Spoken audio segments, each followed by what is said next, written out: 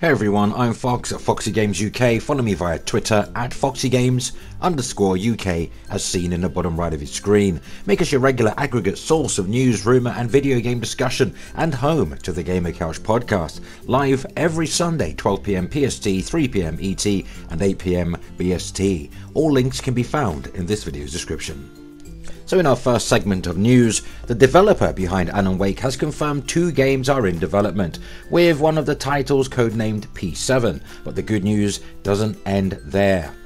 Remedy is breaking its 10-year close ties with Microsoft and the Xbox platform, confirming today the company is working on bringing both projects to the PlayStation 4. Remedy, based in Finland, Europe, has had a long relationship with Microsoft and the Xbox, with Alan Wake and Quantum Break being console exclusive to Xbox 360 and Xbox One respectively. But that all changes with the mysterious sounding Project P7.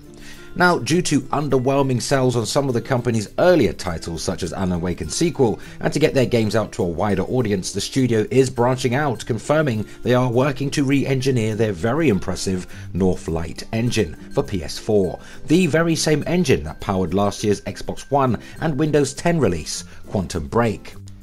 Quantum Break being the first title to utilise the technology, which proved to be a huge success for Remedy, with the company earning €16.4 million during its last financial year. Now, as I reported well over 6 months ago, Remedy previously hinted that Alan Wake 2 could end up on the PS4 if Microsoft didn't make moves to pick up the sequel, but so far nothing has been confirmed. Back in the days of PS2 and OG Xbox, Remedy worked on the uber-successful bullet time Matrix-styled Max Payne franchise. Stay tuned for more on Remedy's upcoming PS4 game as and when more information comes to light.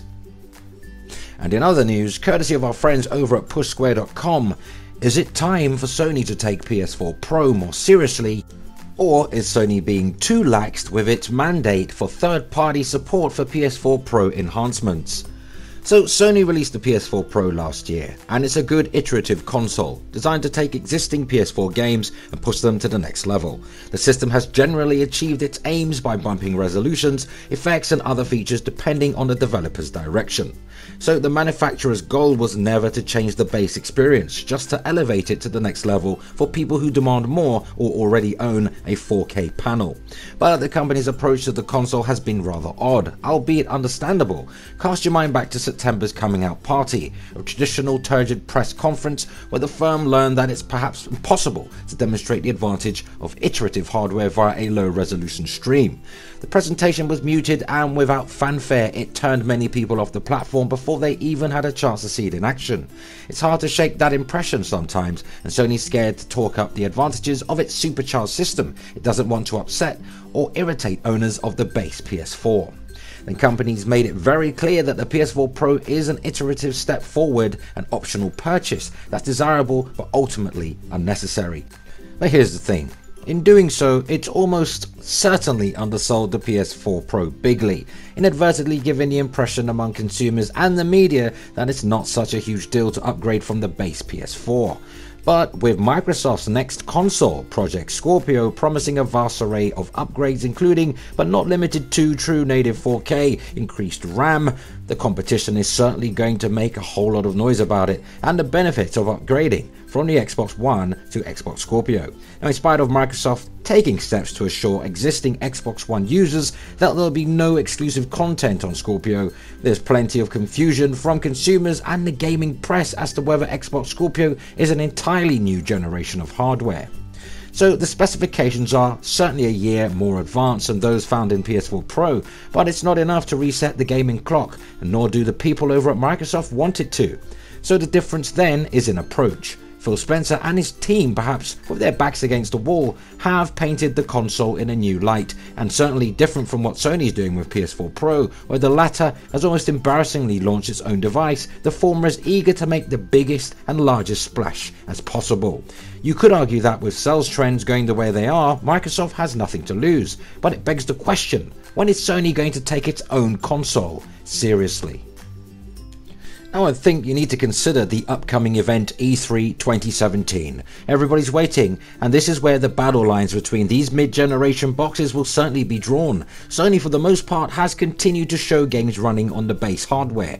Horizon Zero Dawn's trailers were generally restricted to the core console experience, and even pre-release there was a big embargo restricting the media on how much PS4 Pro footage could be shown. Does this mean that the June convention will follow a similar format? Here's a question to consider.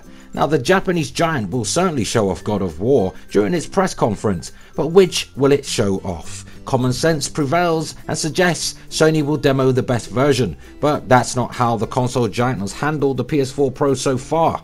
The question becomes even more interesting when you consider that there's absolutely no doubt whatsoever when it's the inevitable Forza 7, Crackdown 3 or any other game that Microsoft will always show the Project Scorpio version moving forwards. So what does Sony need to do? Well, does it continue to stick with its current strategy where it's almost embarrassed to show the PS4 Pro version in fear of frightening those who still play on the base unit? Or does it go toe to toe with its rivals over at Microsoft and always put its best foot forward? It's an interesting dilemma, but one that needs to be resolved, and in Push Square's opinion, with stern competition on the way, it certainly needs to stop pussyfooting around and underselling the PS4 Pro's potential and start talking it up a bit more. But is it too late to change a perception that it's already mistakenly established? Do you think that Sony needs to start taking the PS4 Pro a bit more seriously now that there's competition hot on its heels, or do these mid-generation boxes appeal really to a small subset of hardcore gamers that it's not really such a big deal? Which console will the company use to demo its E3 2017 showcase titles?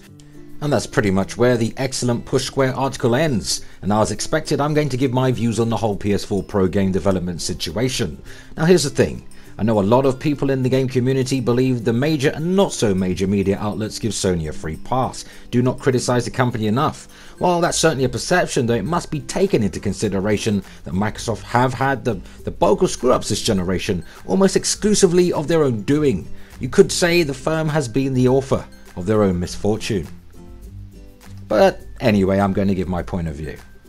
Now, in my humble opinion, Sony do seem overly concerned with upsetting the standard PS4 users, but Sony can deliver on both PS4 platforms and must push harder on PS4 Pro to entice customers to spend the extra cash on the updated version of the company's best ever selling record-breaking hardware.